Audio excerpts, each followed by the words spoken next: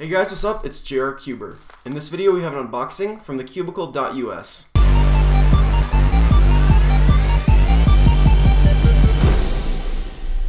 So in here should be the brand new Dreidel 3x3.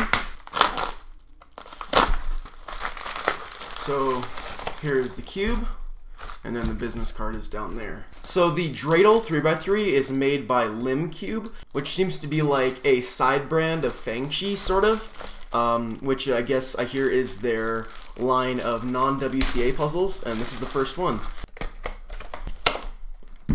So as you can see, the Dreidel looks sort of like a 3x3 in that it has these types of cuts, and it actually does move that way as a 3x3. It actually doesn't turn bad in its 3x3 moves. It's not really finger trickable, but if we're comparing it to Meffert's or MF8, this actually turns pretty good. But it would be pointless if it was just a 3x3. There is other functions, and that is that the corners can actually rotate like this.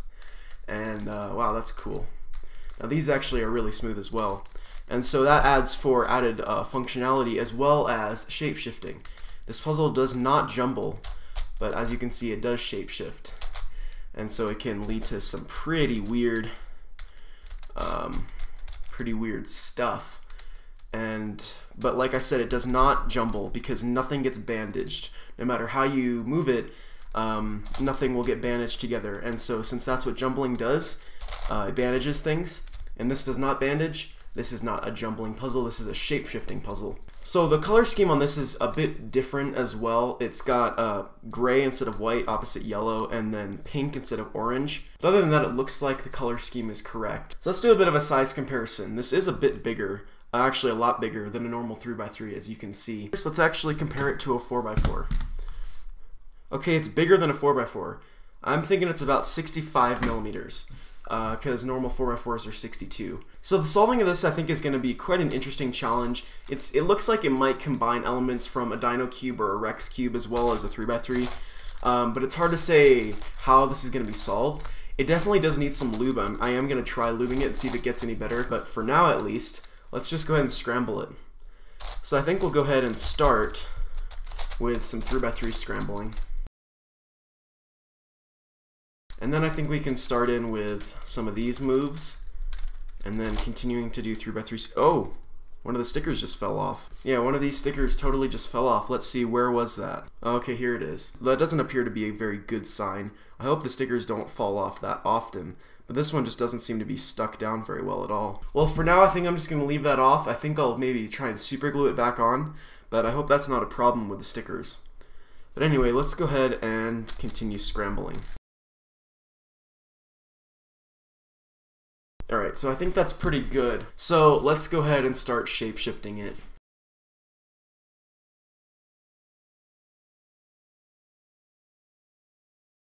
So it looks like locking is a bit of a problem. I'm getting some catches on the pieces.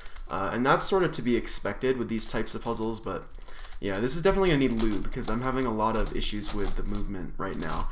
Just with catching and stuff. As you can see, it's getting really scrambled, and it's pretty crazy.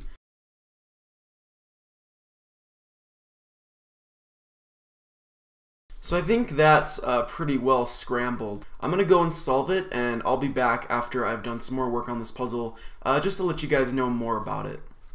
So I'm back, and I've solved the Dreidel a couple of times now, and I'll tell you right now, it's a really interesting solve. It's actually nothing like a Dino Cube or a Rex Cube. Basically, the way you solve it is you pair up all of these pairs right here, and then you put in these little triangle pieces with their corresponding corners, and then you take all of these pairs and match them up with their edges, and then you solve it like a 3x3. But of course, it's not that simple. There's a couple parodies that can happen.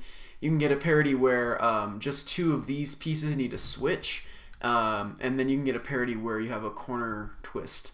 And the corner twist is actually a lot easier to deal with. I won't show you guys how to do it if you want to try and figure it out, but it's a really easy way to do it. But I actually did try to lube this, and the turning is a little bit better than what it was before, but it's still really not that great. It's still pretty stiff, but it's better than it was before, and I bet with some working in, it could be a lot better. Now that sticker that did fall off, I did super glue it back on, and there were a couple more that fell off that I had to glue back on, which was annoying. It only happened on the red face, but it just was something that was really annoying that I had to deal with. Now this cube can actually make for some really cool patterns. So something I found that's really cool to do, if you turn all the corners so that, let's say on the pink face, you have all these little pink sections right here, I don't know what to call them, these little 3-piece sections facing the same way, so like that, and then you do the same on the other side with the red face. So you do like that, and then you checker it. It actually is really cool.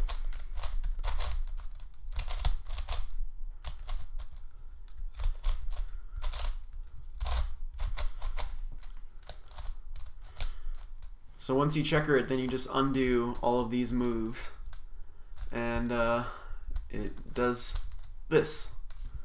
And I think that just looks really cool.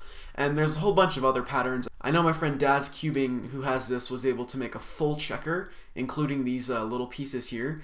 And I still haven't figured out how he did it, but it looks really cool. I'm not sure if he's posted a picture on his Instagram, but it looks really cool. Also, by the way, I wanted to talk about the name real quick. If you guys don't know what a dreidel is, it's basically this. And so I think the naming is kind of interesting. I mean, I don't know how they came up with that for this cube, but it is a really cool puzzle, and I would recommend it to someone who likes non-WCA puzzles and likes a challenge, because this definitely screws with your head and it's really hard to solve. I personally don't solve these non-WCA puzzles all that often, and if I do, I like the easy ones, so I tend to stick more towards the Dino cubes and the Rex cubes and those types of corner turners and just the easier non-WCA puzzles. But for a challenge, this one is really great. It is pretty pricey. I think it's about $45 or so on the Cubicle, but they were nice enough to send this out to me to review. But if you guys would like to get one, of course, I'll leave the link in the description. And that's about it. So if you like this video, give it a like. And if you haven't already done so, like my Facebook page, follow me on Instagram and Twitter, and of course subscribe. Thanks for watching, guys. Bye.